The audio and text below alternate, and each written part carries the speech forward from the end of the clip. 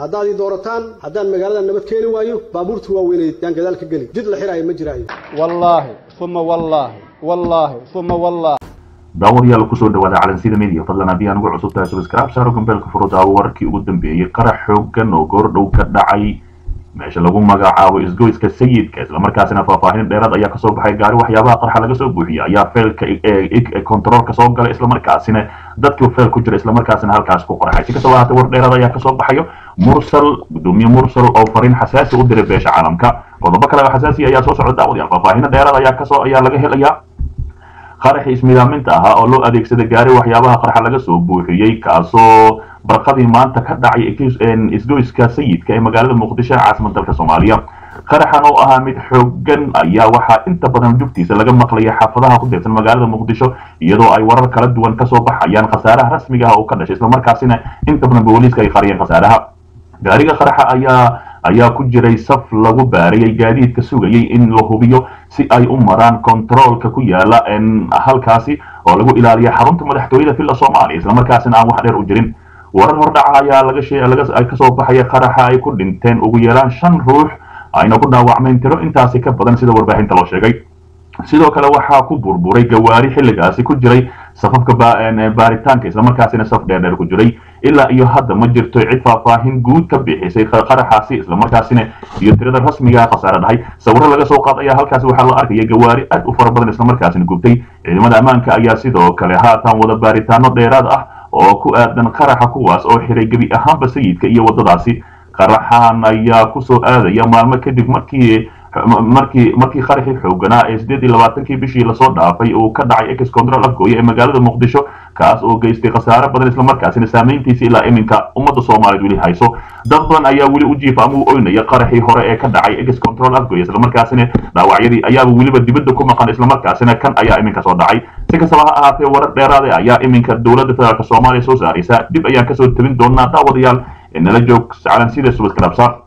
gudoomiyaha baarlamaan dhinaca kale gudoomiyaha baarlamaanka mursal oo qoraal xasaasi u diray beesha caalamka isla markaasina ku qeexay arrimaha xasaasi ah gudoomiyaha golaha shacabka ee baarlamaanka federaalka Soomaaliya mudane maxamed mursan sheekh cabdiraxmaan ayaa warqad ku aadan doorashada soo socota ee 2020 ilaa 2022 u diray xubnaha beesha caalamka isla markaasina faahfaahin ka bixiyay warqadan ayaa sidoo kale looga hadlayay sharciga doorashooyinka oo ay dhawaan ansixiyeen xildhibaanada baarlamaanka federaalka Soomaaliya gudoomiye mursal ayaa xusay in sharcigan uu waafaqsan yahay dastuurka kumeel gaarka ah ee dalka isla markaana uu muhiim u yahay doorasho la qorsheynayo ayaa la yiri sidoo kale wuxuu xaqiijiyay in doorashada ay ku dhici doonto waqtigeeda isla markaana muddo kororsi uusan jiri doonin sharciga ayaa ansixiyeen golaha shacabka wuxuuna waafaqsan yahay dastuurka kumeel gaarka ah waxaana la filayaa in muwaadiniinta Soomaaliyeed ay si toos ah ugu doortaan xildhibaanada baarlamaanka Soomaaliya waxaana sidoo kale jeclaan lahaa ayuu yiri inaan ku xaqiijiyo in xeerka doorashooyinka oo noqon doono mid dhaqan gala waqtigii sanadka 2020 ilaa 2022 inkastoo oo dhowr arrimood oo weli u baahan si waafajiyo siyaasadda iyo dood dheer oo baarlamaanka leeyahay iyada oo loogu doodi doono arrimaha fadhiyada golaha shacabka ee soo socda ayaa lagu yiri qoraalka ka soo baxay xafiiska gudoomiyaha golaha shacabka ee baarlamaanka Soomaaliya sidoo kale wuxuu intaasi ku daray degmooyinka iyo kuraasta xildhibaanada golo farsamo baarlamaaneed ayaa la sameyn doonaa wili mustaqbalka dhowr si loogu diyaariyo qaybo qoraal gaar ah oo ku saabsan qaabka loo adeegsan doono hagitaanka sida loo qeexi doono golaha shacabka iyo kuraasta looga qoondeeyay goob waliba ayuu yiri ugu dambeyntii wuxuu carabka ku dhuftay in guddiga doorashooyinka qaranka ay haatan wada tashiyo guud oo ay la leeyihiin daneeyayaasha iyo dowladaha goboleedyada taas oo looga gol leeyahay sidii loo qaban lahaa doorasho xor iyo xalaal ah guddiga diyaarinta sharciga doorashooyinka waxay wada tashi ballaaran la leeyihiin ama la yeelan doonaan dadka doorashooyinka qusaysa oo ay ku jiraan dowladaha xubnaha ka ah federaalka Soomaaliya kadib waxay u soo bandhigi doonaan qaraar soo jeedin halka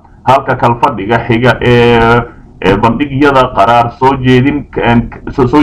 kalfadhiga xiga ee baarlamaanka Soomaaliya doorashooyinka Soomaaliya ee soo socda oo aan weli la isku fahmin nooca ay noqonayso ayaa waxaa jira ismariwaa u dhaxeeya dawladda iyo xubnaha mucaaradka isla markaasina qaladaad badan ayaa la sheegayaa inta badan inay ku dhex jiraan si kastaba ha ahaatee dawladda federaalka Soomaaliya ayaa doonaysa in arrintaani ay meel cad kaga soo jeesato isla markaasina ugu dambeyn soo gabagabayso dhinaca kale baydhabo dab ay aabo iyo labadiisa wiil ku dhinteen ayaa faahfaahin ka soo baxday faahfaahin dheeraad ayaa ka soo baxday kadib dab xoogan oo khasaare nafeed geystay oo xalay ka dhacay magaalada baydhabo ee gobolka Bay dabka oo ahaa mid xoogan ayaa qabsaday guri ay deganaayeen qoys ka kooban aabo hooyo iyo laba wiil oo ay dhaleen wararka ayaa sheegaya in la awoodi waayay in la damiyo dabkaasi waxaana ku dhintay aabaha qoyskii oo lagu magacaabi jiray Sheekh Cumar iyo labadiisii wiil oo da'dooda lagu sheegay 8 sano jir iyo 10 sano jir Allah u naxariistee sidoo kale wararka ayaa intaasi ku daraya inay dabka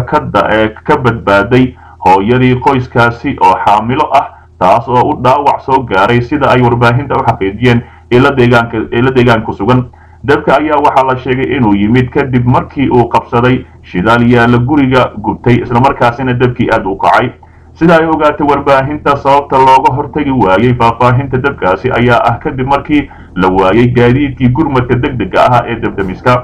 dhacdadani ayaa murugo xanuun badan ku reebtay dadka deegaanka gaar ahaan kuwii dariska la ahaa qoyskii ku gubtay halkaasi la markaasina waxaa la leeyahay